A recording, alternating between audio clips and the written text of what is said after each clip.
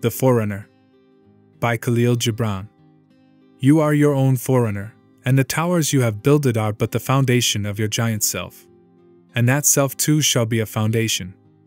And I too am my own forerunner, for the long shadow stretching before me at sunrise shall gather under my feet at the noon hour. Yet another sunrise shall lay another shadow before me, and that also shall be gathered at another noon.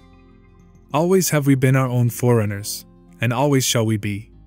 And all that we have gathered and shall gather shall be but seeds for fields yet unplucked. We are the fields and the ploughmen, the gatherers and the gathered. When you were a wandering desire in the mist, I too was there, a wandering desire. Then we sought one another, and out of our eagerness dreams were born. And dreams were time limitless, and dreams were space without measure. And when you were a silent word upon life's quivering lips, I too was there, another silent word. Then life uttered us, and we came down the years throbbing with memories of yesterday, and with longing for tomorrow, for yesterday was death conquered and tomorrow was birth pursued. And now we are in God's hands. You are a sun in his right hand, and I an earth in his left hand. Yet you are not more shining than I shone upon.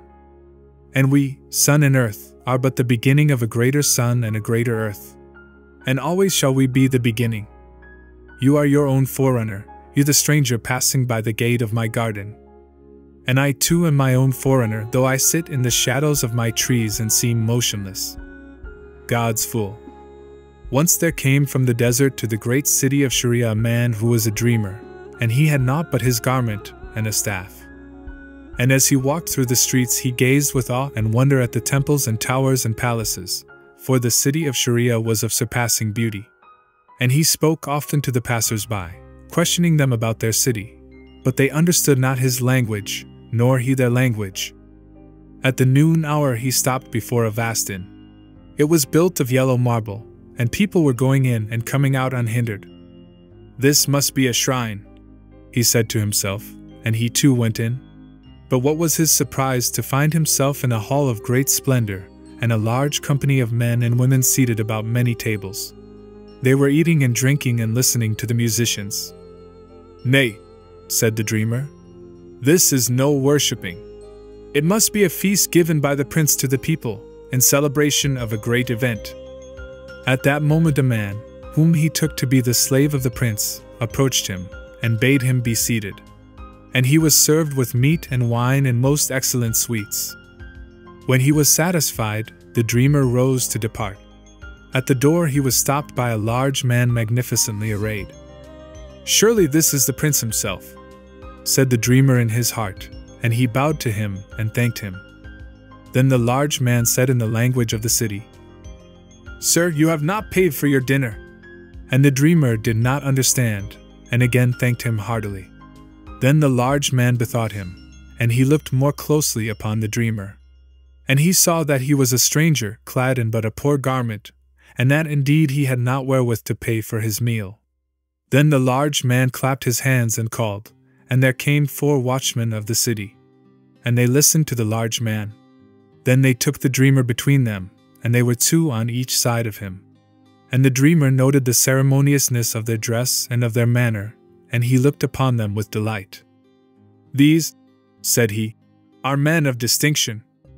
And they walked all together until they came to the house of judgment, and they entered. The dreamer saw before him, seated upon a throne, a venerable man with flowing beard, robed majestically. And he thought he was the king, and he rejoiced to be brought before him. Now the watchman related to the judge, who was the venerable man, the charge against the dreamer, and the judge appointed 2 advocates, one to present the charge and the other to defend the stranger. And the advocates rose, the one after the other, and delivered each his argument. And the dreamer thought himself to be listening to addresses of welcome, and his heart filled with gratitude to the king and the prince for all that was done for him. Then sentence was passed upon the dreamer, that upon a tablet hung about his neck his crime should be written, and that he should ride through the city on a naked horse, with a trumpeter and a drummer before him. And the sentence was carried out forthwith.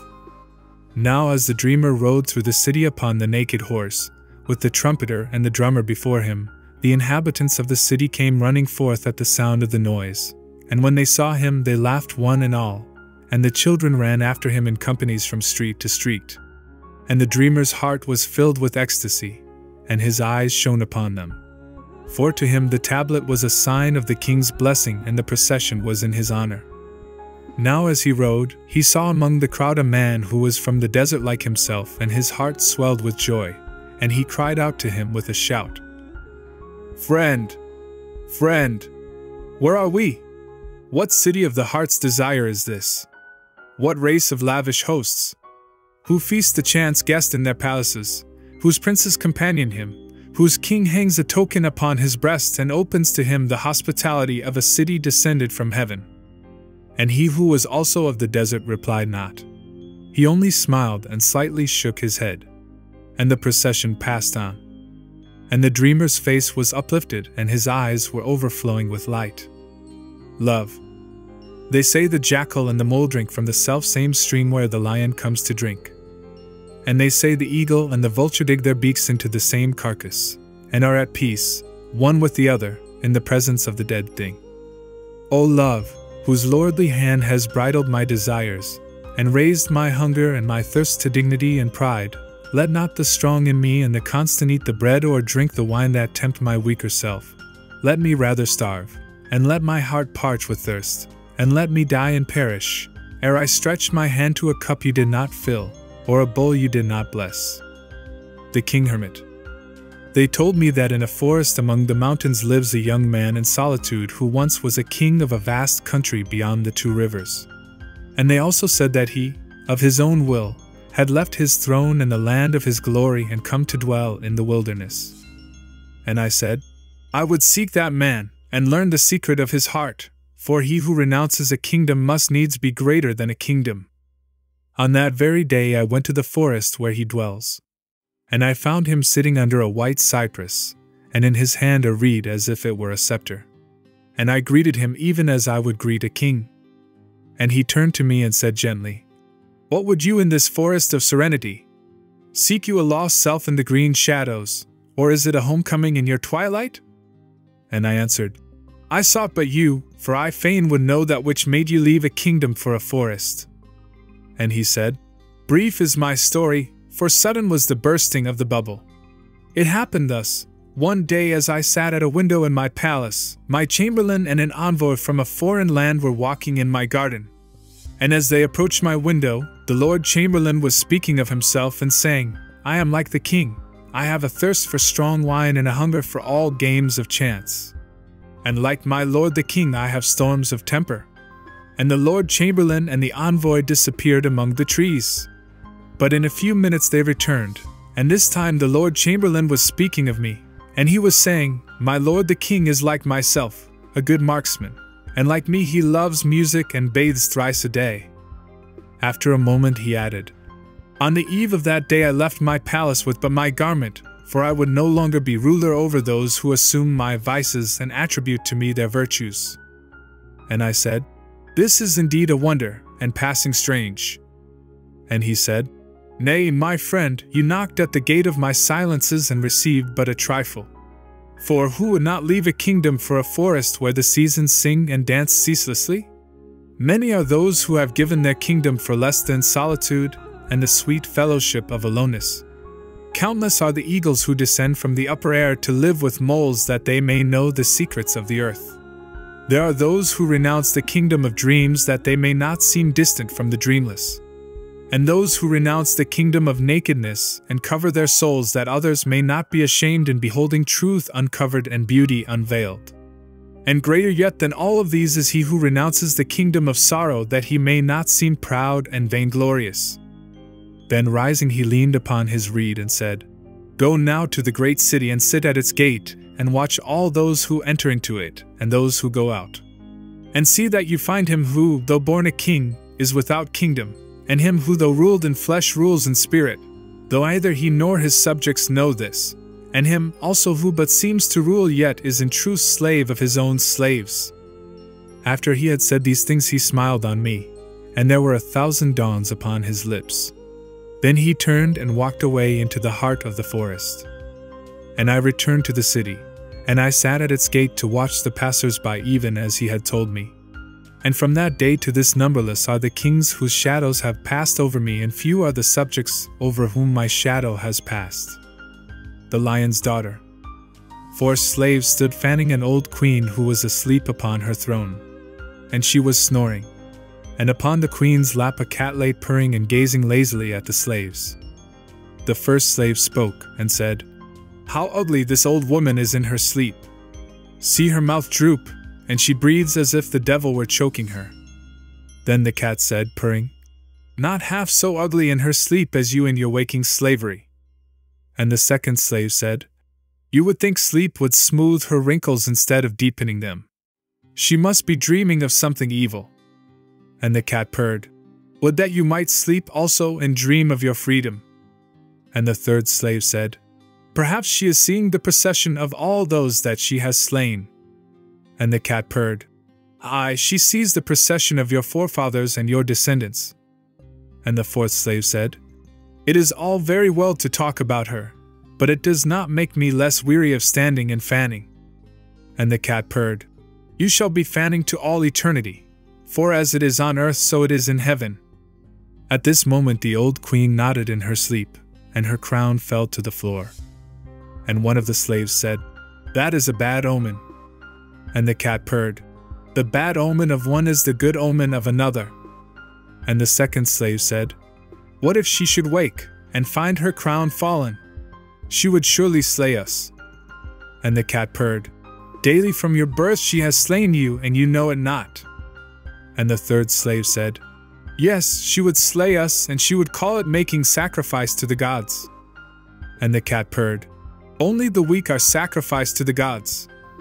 And the fourth slave silenced the others, and softly he picked up the crown and replaced it, without waking her, on the old queen's head. And the cat purred, "Only a slave restores a crown that has fallen." And after a while the old queen woke, and she looked about her and yawned. Then she said, "Methought I dreamed, and I saw 4 caterpillars chased by a scorpion around the trunk of an ancient oak tree. I like not my dream." Then she closed her eyes and went to sleep again, and she snored. And the 4 slaves went on fanning her. And the cat purred, fan on, stupids! You fan but the fire that consumes you." Tyranny. Thus sings the she-dragon that guards the 7 caves by the sea. "My mate shall come riding on the waves. His thundering roar shall fill the earth with fear, and the flames of his nostrils shall set the sky afire. At the eclipse of the moon we shall be wedded, and at the eclipse of the sun I shall give birth to a St. George, who shall slay me." Thus sings the she-dragon that guards the 7 caves by the sea. The Saint. In my youth I once visited a saint in his silent grove beyond the hills, and as we were conversing upon the nature of virtue a brigand came limping wearily up the ridge. When he reached the grove he knelt down before the saint and said, "O saint, I would be comforted. My sins are heavy upon me." And the saint replied, "My sins too are heavy upon me." And the brigand said, "But I am a thief and a plunderer." And the saint replied, "I too am a thief and a plunderer." And the brigand said, "But I am a murderer, and the blood of many men cries in my ears." And the saint replied, "I too am a murderer, and in my ears cries the blood of many men." And the brigand said, "I have committed countless crimes." And the saint replied, "I too have committed crimes without number." Then the brigand stood up and gazed at the saint, and there was a strange look in his eyes. And when he left us he went skipping down the hill. And I turned to the saint and said, "Wherefore did you accuse yourself of uncommitted crimes? See you not that this man went away no longer believing in you?" And the saint answered, "It is true he no longer believes in me, but he went away much comforted." At that moment we heard the brigand singing in the distance, and the echo of his song filled the valley with gladness. The plutocrat. In my wanderings I once saw upon an island a man-headed, iron-hoofed monster who ate of the earth and drank of the sea incessantly. And for a long while I watched him. Then I approached him and said, "Have you never enough? Is your hunger never satisfied and your thirst never quenched?" And he answered, saying, "Yes, I am satisfied, nay, I am weary of eating and drinking. but I am afraid that tomorrow there will be no more earth to eat and no more sea to drink. The greater self. This came to pass. After the coronation of Nufzibul, king of Byblus, he retired to his bedchamber, the very room which the 3 hermit magicians of the mountain had built for him. He took off his crown and his royal raiment, and stood in the center of the room thinking of himself, now the all-powerful ruler of Byblus. Suddenly he turned, and he saw stepping out of the silver mirror which his mother had given him, a naked man. The king was startled, and he cried out to the man, "What would you?" And the naked man answered, "Naught but this, why have they crowned you king?" And the king answered, "Because I am the noblest man in the land." Then the naked man said, "If you were still more noble, you would not be king." And the king said, "Because I am the mightiest man in the land, they crowned me." And the naked man said, "If you were mightier yet, you would not be king." Then the king said, "Because I am the wisest man, they crowned me king." And the naked man said, "If you were still wiser, you would not choose to be king." Then the king fell to the floor and wept bitterly. The naked man looked down upon him. Then he took up the crown and with tenderness replaced it upon the king's bent head. And the naked man, gazing lovingly upon the king, entered into the mirror. And the king roused, and straightway he looked into the mirror. And he saw there but himself crowned. War and the small nations. Once, high above a pasture, where a sheep and a lamb were grazing, an eagle was circling and gazing hungrily down upon the lamb. And as he was about to descend and seize his prey, another eagle appeared and hovered above the sheep and her young with the same hungry intent. Then the 2 rivals began to fight, filling the sky with their fierce cries. The sheep looked up and was much astonished. She turned to the lamb and said, "How strange, my child, that these 2 noble birds should attack one another. Is not the vast sky large enough for both of them? Pray, my little one, pray in your heart that God may make peace between your winged brothers." And the lamb prayed in his heart. Critics. One nightfall, a man traveling on horseback toward the sea reached an inn by the roadside. He dismounted, and confident in man and knight like all riders toward the sea, he tied his horse to a tree beside the door and entered into the inn. At midnight, when all were asleep, a thief came and stole the traveler's horse. In the morning the man awoke, and discovered that his horse was stolen. And he grieved for his horse, and that a man had found it in his heart to steal. Then his fellow lodgers came and stood around him, and began to talk. And the first man said, "How foolish of you to tie your horse outside the stable." And the second said, "Still more foolish, without even hobbling the horse." And the third man said, "It is stupid at best to travel to the sea on horseback." And the fourth said, "Only the indolent and the slow of foot own horses." Then the traveler was much astonished. At last he cried, "My friends, because my horse is stolen, you have hastened one and all to tell me my faults and my shortcomings. But strange, not one word of reproach have you uttered about the man who stole my horse." Poets. 4 poets were sitting around a bowl of punch that stood on a table. Said the first poet, "Methinks I see with my third eye the fragrance of this wine hovering in space like a cloud of birds in an enchanted forest." The second poet raised his head and said, "With my inner ear I can hear those mist birds singing, and the melody holds my heart as the white rose imprisons the bee within her petals." The third poet closed his eyes and stretched his arm upward, and said, "I touch them with my hand. I feel their wings, like the breath of a sleeping fairy, brushing against my fingers." Then the fourth poet rose and lifted up the bowl, and he said, "Alas, friends! I am too dull of sight and of hearing and of touch. I cannot see the fragrance of this wine, nor hear its song, nor feel the beating of its wings. I perceive but the wine itself. Now therefore must I drink it, that it may sharpen my senses and raise me to your blissful heights." And putting the bowl to his lips, he drank the punch to the very last drop. The 3 poets, with their mouths open, looked at him aghast, and there was a thirsty yet unlyrical hatred in their eyes. The weathercock. Said the weathercock to the wind, "How tedious and monotonous you are! Can you not blow any other way but in my face?"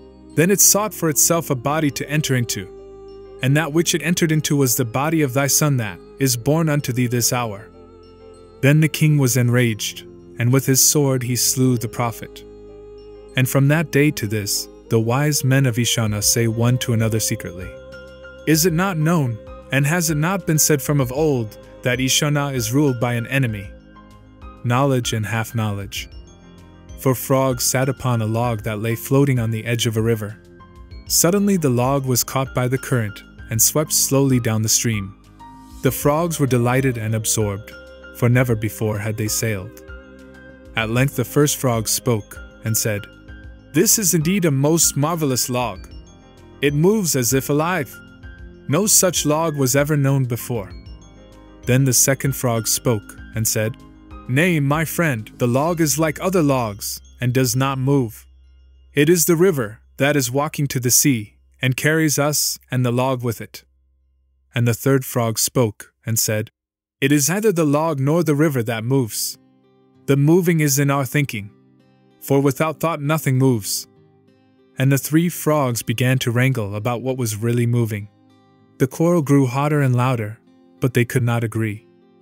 Then they turned to the fourth frog, who up to this time had been listening attentively but holding his peace, and they asked his opinion. And the fourth frog said, Each of you is right, and none of you is wrong. The moving is in the log and the water and our thinking also. And the three frogs became very angry, for none of them was willing to admit that his was not the whole truth, and that the other two were not wholly wrong. Then the strange thing happened. The three frogs got together and pushed the fourth frog off the log into the river. Said a sheet of snow-white paper. Said a sheet of snow-white paper. Pure was I created, and pure will I remain forever.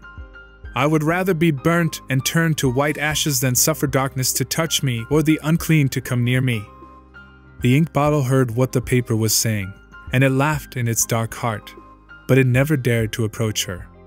And the multicolored pencils heard her also, and they too never came near her. And the snow-white sheet of paper did remain pure and chaste forever, pure and chaste, and empty. The scholar and the poet. Said the serpent to the lark, Thou fliest, yet thou canst not visit the recesses of the earth where the sap of life moveth in perfect silence. And the lark answered, Aye, thou knowest overmuch, nay, thou art wiser than all things wise, pity thou canst not fly. And as if he did not hear, the serpent said, Thou canst not see the secrets of the deep, nor move among the treasures of the hidden empire. It was but yesterday I lay in a cave of rubies. It is like the heart of a ripe pomegranate, and the faintest ray of light turns it into a flame rose. Who but me can behold such marvels? And the lark said, None but thee can lie among the crystal memories of the cycles, pity thou canst not sing. And the serpent said, I know a plant whose root descends to the bowels of the earth, and he who eats of that root becomes fairer than ashtart. And the lark said, No one but thee could unveil the magic thought of the earth, pity thou canst not fly. And the serpent said, There is a purple stream that runneth under a mountain, and he who drinketh of it shall become immortal even as the gods. Surely no bird or beast can discover that purple stream. And the lark answered, If thou willest thou canst become deathless even as the gods, pity thou canst not sing. And the serpent said, I know a buried temple, which I visit once a moon. It was built by a forgotten race of giants, and upon its walls are graven the secrets of time and space, and he who reads them shall understand that which passeth all understanding. And the lark said, Verily, if thou so desirest thou canst encircle with thy pliant body all knowledge of time and space, pity thou canst not fly. Then the serpent was disgusted, and as he turned and entered into his hole he muttered, Empty-headed songster! And the lark flew away singing, Pity thou canst not sing. Pity, my wise one, thou canst not fly. Values. Once a man unearthed in his field a marble statue of great beauty, and he took it to a collector who loved all beautiful things and offered it to him for sale, and the collector bought it for a large price. And they parted. And as the man walked home with his money he thought, and he said to himself, How much life this money means! How can anyone give all this for a dead carved stone buried and undreamed of in the earth for 1,000 years? And now the collector was looking at his statue, and he was thinking, and he said to himself, What beauty! What life! The dream of what a soul! And fresh with the sweet sleep of 1,000 years. How can anyone give all this for money, dead and dreamless? Other seas. A fish said to another fish, Above this sea of ours there is another sea, with creatures swimming in it, and they live there even as we live here. The fish replied, Pure fancy, pure fancy. When you know that everything that leaves our sea by even an inch, and stays out of it, dies. What proof have you of other lives in other seas? Repentance. On a moonless night a man entered into his neighbor's garden and stole the largest melon he could find and brought it home. He opened it, and found it still unripe. Then behold a marvel! The man's conscience woke and smote him with remorse, and he repented having stolen the melon. The dying man and the vulture. Wait yet a while, my eager friend, doubt I shall yield but too soon this wasted thing, whose agony overwrought and useless exhausts your patience, doubt I would not have your honest hunger wait upon these moments. But this chain, though made of a breath, is hard to break, and the will to die, stronger than all things strong, is stayed by a will to live feebler than all things feeble. Forgive me, comrade. I tarry too long. It is memory that holds my spirit, a procession of distant days, a vision of youth spent in a dream, a face that bids my eyelids not to sleep, a voice that lingers in my ears, a hand that touches my hand. Forgive me that you have waited too long. It is over now, and all is faded, the face, the voice, the hand, and the mist that brought them hither. The knot is untied, the cord is cleaved, and that which is neither food nor drink is withdrawn. Approach, my hungry comrade. The board is made ready, and the fare, frugal and spare, is given with love. Come, and dig your beak here, into the left side, and tear out of its cage this smaller bird, whose wings can beat no more. I would have it soar with you into the sky. Come now, my friend, I am your host tonight, and you my welcome guest. Beyond my solitude. Beyond my solitude is another solitude, and to him who dwells therein my aloneness is a crowded marketplace, and my silence a confusion of sounds. Too young am I and too restless to seek that above solitude. The voices of yonder valley still hold my ears, and its shadows bar my way, and I cannot go. Beyond these hills is a grove of enchantment, and to him who dwells therein my peace is but a whirlwind and my enchantment an illusion. Too young am I and too riotous to seek that sacred grove. The taste of blood is clinging in my mouth, and the bow and the arrows of my fathers yet linger in my hand, and I cannot go. Beyond this burdened self lives my freer self, and to him my dreams are a battle fought in twilight, and my desires the rattling of bones. Too young am I and too outraged to be my freer self. And how shall I become my freer self unless I slay my burdened selves, or unless all men become free? How shall my leaves fly singing upon the wind unless my roots shall wither in the dark? How shall the eagle in me soar against the sun until my fledglings leave the nest which I with my own beak have built for them? The last watch. At the high tide of night, when the first breath of dawn came upon the wind, the ForeRunner, he who calls himself echoed to a voice yet unheard, left his bedchamber and ascended to the roof of his house. Long he stood and looked down upon the slumbering city.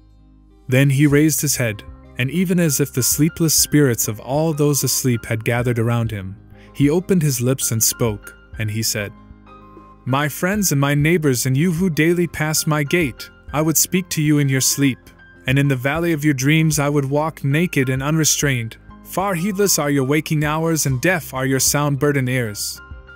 Long did I love you and overmuch. I loved the one among you as though he were all, and all as if you were one.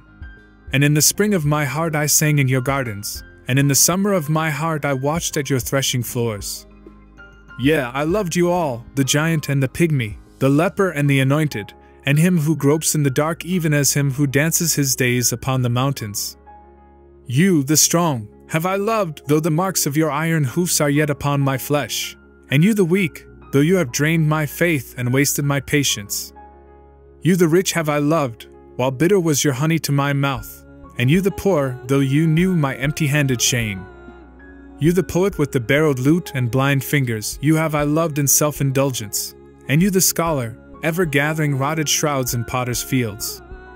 You the priest I have loved, who sit in the silences of yesterday questioning the fate of my tomorrow, and you the worshippers of gods, the images of your own desires. You the thirsting woman whose cup is ever full, I have loved you in understanding, and you the woman of restless nights, you too I have loved in pity. You the talkative have I loved, saying, life hath much to say, and you the dumb have I loved, whispering to myself, says he not in silence that which I fain would hear in words? And you the judge and the critic I have loved also, yet when you have seen me crucified, you said, he bleeds rhythmically, and the pattern his blood makes upon his white skin is beautiful to behold. Yeah, I have loved you all, the young and the old, the trembling reed and the oak. But alas, it was the overabundance of my heart that turned you from me.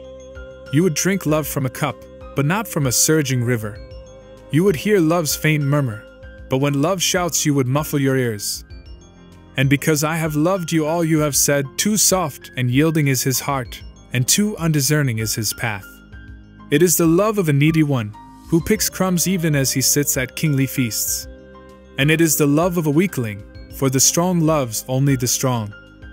And because I have loved you overmuch you have said, it is but the love of a blind man who knows not the beauty of one nor the ugliness of another. And it is the love of the tasteless who drinks vinegar even as wine.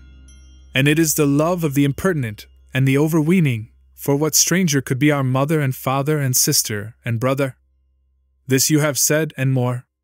For often in the marketplace you pointed your fingers at me and said mockingly, there goes the ageless one, the man without seasons, who at the noon hour plays games with our children and at eventide sits with our elders and assumes wisdom and understanding. And I said I will love them more. Aye, even more. I will hide my love with seeming to hate, and disguise my tenderness as bitterness. I will wear an iron mask, and only when armed and mailed shall I seek them. Then I laid a heavy hand upon your bruises, and like a tempest in the night I thundered in your ears. From the housetop I proclaimed you hypocrites, Pharisees, tricksters, false and empty earth bubbles. The short-sighted among you I cursed for blind bats, and those too near the earth I likened to soulless moles. The eloquent I pronounced fork-tongued, the silent, stone-lipped, and the simple and artless I called the dead never weary of death. The seekers after world knowledge I condemned as offenders of the Holy Spirit, and those who would not but the Spirit I branded as hunters of shadows who cast their nets in flat waters and catch but their own images. Thus with my lips have I denounced you, while my heart, bleeding within me, called you tender names. It was love lashed by its own self that spoke. It was pride half slain that fluttered in the dust. It was my hunger for your love that raged from the housetop, while my own love, kneeling in silence, prayed your forgiveness. But behold a miracle!